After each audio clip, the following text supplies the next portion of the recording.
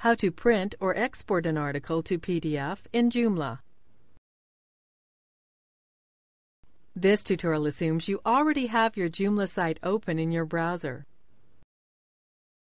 Next to the article you want to print, click the Print icon. A window will pop up and show you a preview of the article. Click the Print icon. Here you can change your printer settings. Click OK to print. Now we'll see how to export an article to a PDF document. Next to the article, select the PDF icon. The article will be exported and opened in Adobe Acrobat Reader. That's it! You now know how to print an article or export it to PDF in Joomla.